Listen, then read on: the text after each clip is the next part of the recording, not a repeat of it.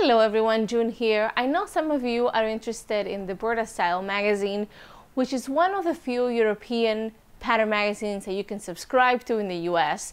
So I thought that today I would give you a little flip through of the February 2019 issue, which is the one that I have right here, so that you can see whether this is something that might work for you or not. So let's get started. On the first page, there's always an index, which honestly I never look at because it's not that interesting, and I'm gonna look at the whole magazine anyway, so why does it matter? Then this page is all styles at a glance, and it gives you an image of what all of the styles in the magazine look like without people in them, which is a really great way to assess the look of the garment, because as you will see later, a lot of the poses of the models do not allow for a whole lot of assessing of what the clothing actually looks like. They tend to be very modelly rather than, you know, actually showing you the garment. So this is a trench coat. And on the actual pages, if you look at this section here, they'll have a little line drawing of the garment. This is for this skirt. It'll tell you what the model number is. This is 103A, and A means that there's more than one variation. The variation is usually in color or in textile and the fabric they use. And they have these dots here, which I hope you can see, but there's 4 dots, and they indicate difficulty. So 1 being the least difficult, and then 4 being the most difficult. This one is rated 2, which is probably more like an advanced beginner pattern. They tend to normally not be very complicated, but I will show you the instructions later, and if you are not somewhat comfortable with sewing, you might have a little bit of trouble. Here we have these ones are the sewing lessons, which means they have a little bit more instruction when we come to the instructions part, and those are really great for beginners. This one is also rated 2 stars, so not terribly complicated.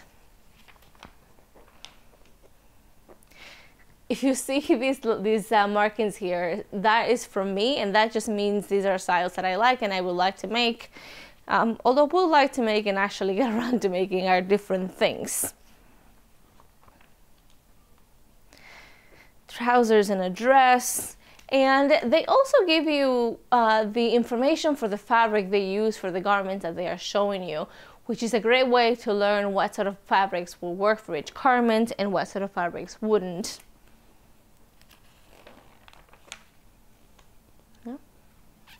Shirt dresses, blouses.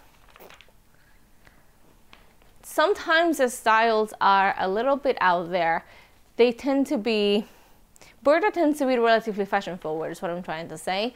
And sometimes if you look at magazines from say 10 years ago, a lot of the styles are still very much current because they're just that fashion forward.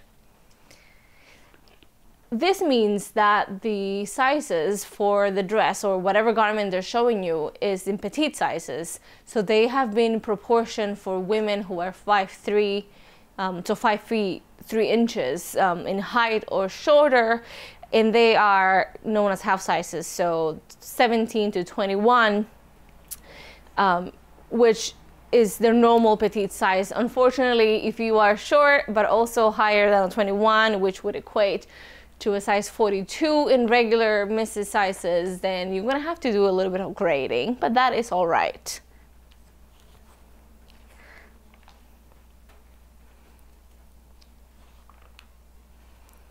This is just more than a pattern, a straight pattern magazine. It's a bit of a fashion magazine. So a lot of times they'll give you, suggestions for accessories for the garments in the issue, or how to pair them up with garments from previous issues. And it's overall, I think, a pretty worthwhile investment if you are into sewing and fashion.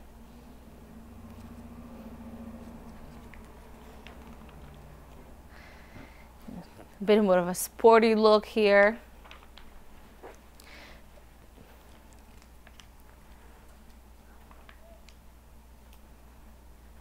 These are some ponchos.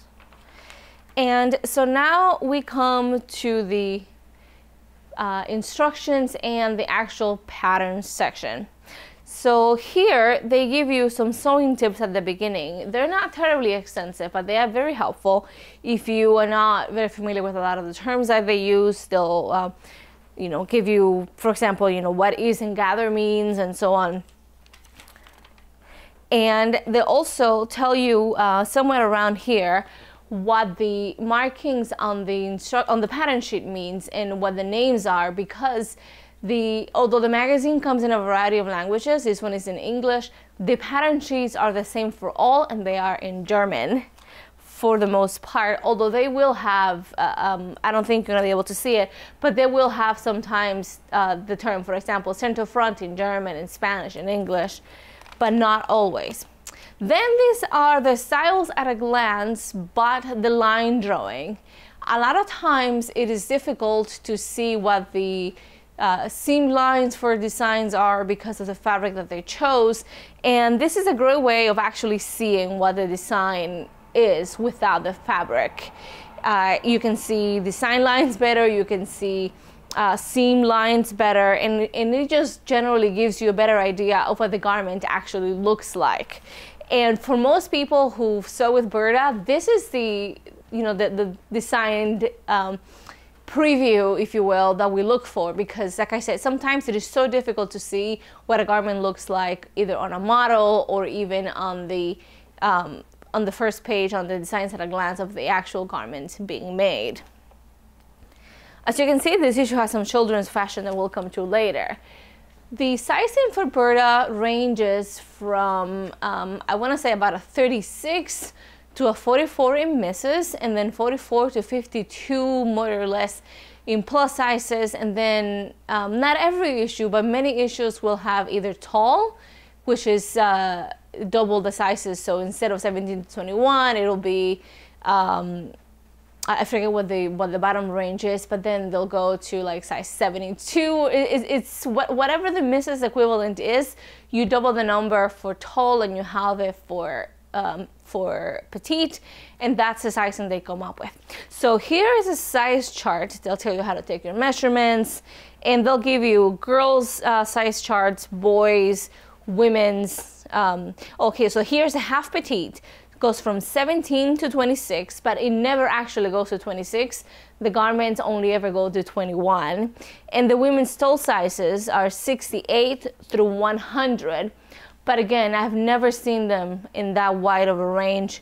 They usually stop way before that. The men's standard sizes, and infants. And the women's sizes, the regular women's sizes in the chart, it goes all the way from 34 to 52, and that includes misses and plus sizes. The garments on this magazine, there's always misses and plus sizes, but the designs are never the same. They don't overlap. So if you have a garment that is made in a regular women's sizes, say 38 to 42 or 44, that same design is not going to appear as a plus size. They are completely different designs. And I could be wrong about this, but I think the reason is that they actually use two different blocks. So they are completely different designs. They're not just graded up or down.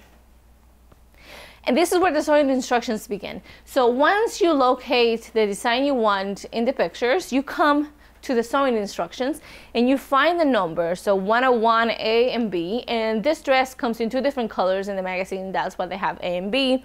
And here it will tell you in the pattern overview which sheet in the pattern sheet, this is complicated, which sheet in the pattern sheet the pattern comes in. So for this one, you'll have to go to sheet A, and you'll have to find pattern pieces 1 through 9 in the color black. And these jiggly lines here, which I'm hoping I can zoom in post to show you, tell you what size you are cutting. So this particular design goes from size 36, and the lines for design 36 look like this, to 44, which is a solid line. And then you locate that and you trace it and you cut. One thing to keep in mind is that the Burda magazine patterns do not have seam allowance, So the seam line, or the lines that you see on the pattern sheet that we'll get to are the seam lines, not the cutting lines. So you have to add some to that, and that is a whole other ballpark, and I will be more than happy to tell you how I do that. If you're interested, let me know in the comments and I will do so. So here are all the designs, and they always start at 101.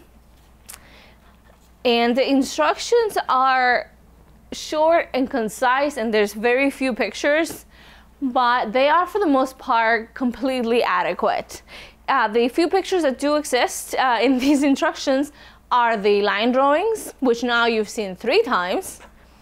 What the pattern pieces look like, so that you know when you're tracing whether you're missing something. It will show you little notches where the notches should be, so you can see them on the pattern to make sure that you didn't miss those. And sometimes, but not always, it will show you, you know, things like this, you know, very specific, complicated kind of steps in the instructions. And that is really about it. It will give you the fabrics that you need, so the length of your cut, how many yards you need, how wide it has to be, the type of fabric that it should be. It will give you any notions that you need to complete it, and obviously the sizes that it comes in. It will not give you finished garment sizes. So if you are used to finding what size to make from an envelope pattern by looking at the finished garment sizes, you're not going to find that here. The way that I go about that is I just measure the pattern pieces when I get to the tracing stage. Okay. Moving up. And they are all much of a muchness, and here we get to the pattern sheets, which look, you know, like a maze of lines, because they are. So they are stapled in the middle, and you obviously have to pull this apart, and these spread up really big, bigger than I can show you in this video here.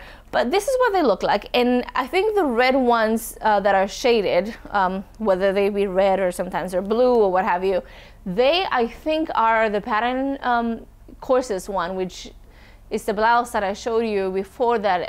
It was a sewing course. So that one will have more extensive instructions, so they are easier to find on the pattern sheets as well.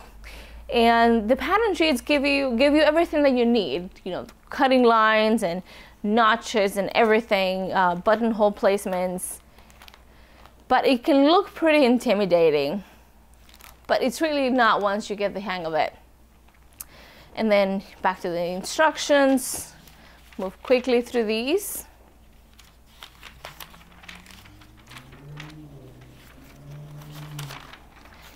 And I'm not sure where the course, sewing course comes in this one, but maybe we'll get to it. And then some helpful hints on how to insert invisible zipper or understitch your facing and so on. So there are techniques that are in the instructions that you need to be able to do, and you may not know how to do them. Sometimes they'll have this here. Now we get to the children's patterns. There isn't always a children's section in this magazine. It's every so often, but not always. And as with everything, if there are children's patterns, they tend to be heavily biased towards girls. There seems to be little supply of boys' patterns, I should say, throughout the sewing community in general. Apparently, you know, people don't sew for boys. But anyhow, this one is all girls, like little girls at that. And in the last few years, they have started to release some of their older patterns. So Burda has been going on, I think, since the 50s. So every issue will have a retro style pattern. And as you can see, this is what it looked like when it was first released, and then they re-release it. Now, I don't know whether they redraft just based on the look or whether they're actually the same patterns they released the first time around. But there's one of these in every issue these days. As far as I know. And now we get to the plus fashions. These used to be all the way in the back, but now they are somewhat intermixed with the straight misses sizes. They are not always terribly stylish. I mean, that looks like a garbage bag tied at the waist. but sometimes they are really great. And the thing is that if you are like me, where I'm a size 44, give or take, in Burda, so I straddle the divide between misses and plus sizes, so that is a good thing if you are an in-betweenie like me. Here we go. And as you can see, a lot of times you can see what the garment looks like, but other times the poses are so fashiony modelly that it's really difficult to tell. Now we're back to straight misses sizes. I mean, like, look at that. Like, can you really tell? No, you can't. Or here, for example. Aha, so now we get to the sewing course, which I think is also, I think there's more than one. So here, as you can see, you get a lot more instructions than you would in the back of the magazine. I'm sorry, in the center of the magazine with the other instructions. These are very minimal. These are much more detailed. You have pictures for every step. So if you are learning to sew, and you want to just jump in the deep end with Burda, these are the patterns that I recommend you start with. They tend to be, like I said, relatively easy, and with all these instructions, there really is no reason why you shouldn't succeed. There you go. Yeah, so lots of instructions. I mean, people complain that Burda instructions are terrible, and they are very minimal, and that can be true, but they also do include a lot of other information that will teach you how to sew their patterns and other patterns as well.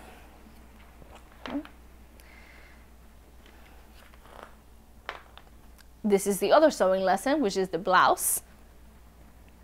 I mean, it's everything. They tell you with the interface and everything. So how to add the seam allowances. So the pink here is where the pattern that they give you comes to, and then the excess, so to the gray line, is the seam allowance that you add. That is that blouse that they were showing you how to make. And then we come to the last page, and there's always a preview to the next issue. And in the next issue, March tends to be the wedding issue, so they will have a lot of wedding dresses, and if they have that in the next issue, that will be very interesting, because that would be an enormous pattern. But anyhow, so it tells you sort of what the themes for the next issue will be, like, you know, palm tree, feel the heat, very tropical, but also wedding.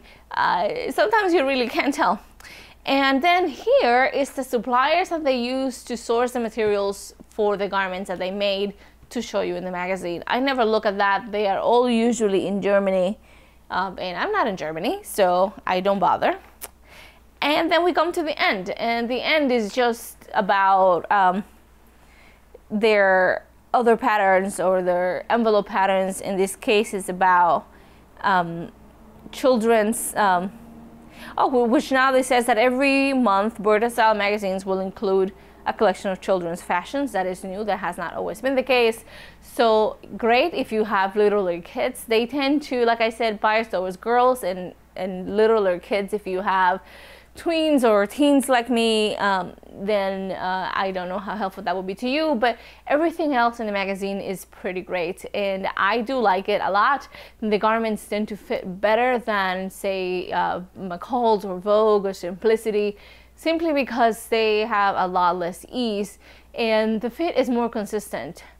But you do have to make garments that are muslins first, because if you have never worked with them and they have no finished garment measurements, there's really no way to know. So you do have to do that. But anyhow, I hope you have enjoyed that, and I hope that it has been helpful. And if you have any questions about Burda or tracing patterns or anything of the sort, do let me know, and I will try to get back to you. Thank you so much for watching, and I will see you next time. Bye!